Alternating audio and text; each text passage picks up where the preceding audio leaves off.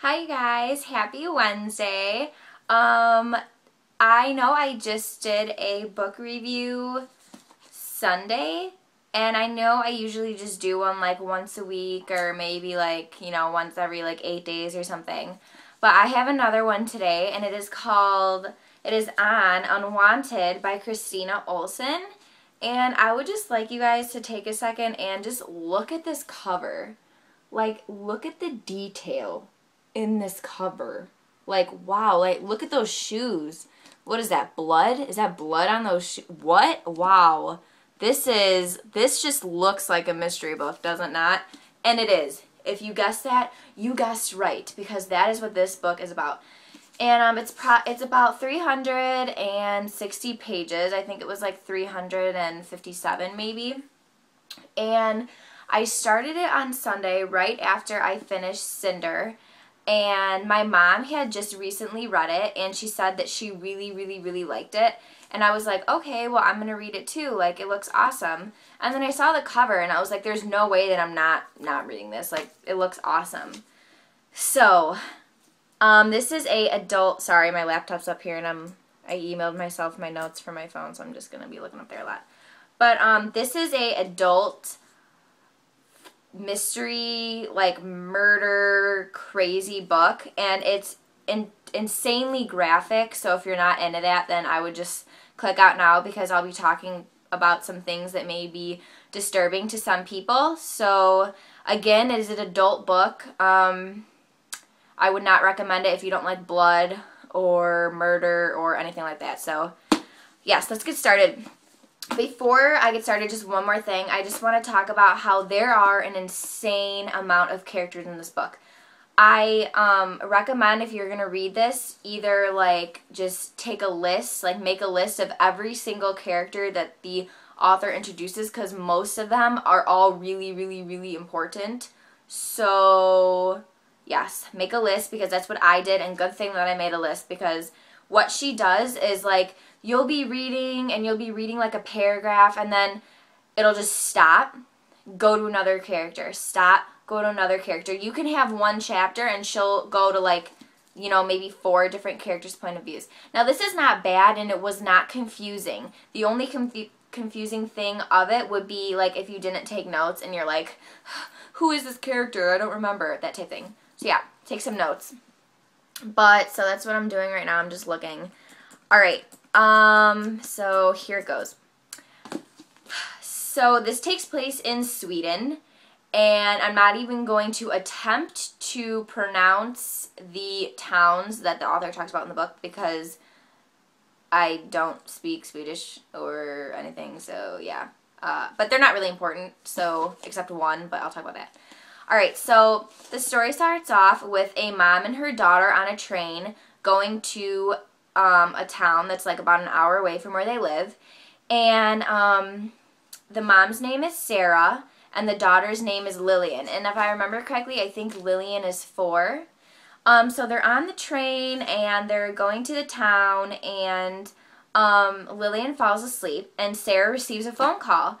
And the train stops to pick up more passengers, and the train conductor said, we will be stopped here for 10 minutes. So Sarah's like, oh, okay, I'll go make a phone call then, so I don't wake Lillian. So she gets off the train to make her phone call, and some lady walks up to her, and she's like, please, please help me. My dog is spazzing and having a seizure. Can you please help? And Sarah, being the nice lady that she is like, yeah, sure, I'll help you. Well, it was a trick, and her daughter got kidnapped while she was on the train. And then the train took off while Sarah's still on the platform. So she's calling the train, and she's like, please, my daughter's on the train. I'll take a taxi cab to the next train stop. Just please keep an eye on her. And the train conductor's like, ma'am, your daughter's not on here. We're looking, and she's not here. So it's really sad. She gets abducted. And the first 3 pages of this book are intense. I don't know why I just opened it to show you guys. It's not like you can read it. I don't know, just for effect. But the first 3 pages are from the killer's point of view. And that is the only part in this book that is from his point of view. And the first 3 pages, you find out it's a boy. It's a man, actually. And he had a very seriously traumatizing childhood. And he's very mentally damaged and needs psychiatric help, and he thinks that his mom is coming back to haunt him and blaming him for her death, because when she gave birth to him, she died. And she calls him these terrible things, just, I'm not even going to repeat them. And he's just so, like, she calls him a worthless abortion, like, all of these things. It's really bad. But some of the stuff that she calls him, like, you infer as the reader, like, maybe why he's doing what he does, like killing these children that he kills. So, there's 3 main cops.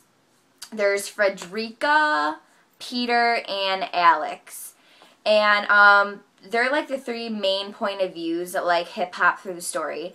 But so a few days pass and they're all looking for little Lillian, and she shows up at a hospital in a town called, I'm going to try to say it, Yuma, it looks like. It's U-M-E-A. So I'm guessing it's Yuma. It's about 2 hours away from the town that Sarah is currently living in. And Lillian is found in the hospital parking lot in Yuma with the word Unwanted scribbled on her forehead, hence the title of this book. So it's scribbled Unwanted. She was shaved and she was laying on the floor in the parking lot. And after this happened, the killer sent her clothes and some of her hair back to the mom. And the mom went crazy, obviously, because she just lost her kid. And that's just really, really disgusting. I don't know why someone would do that.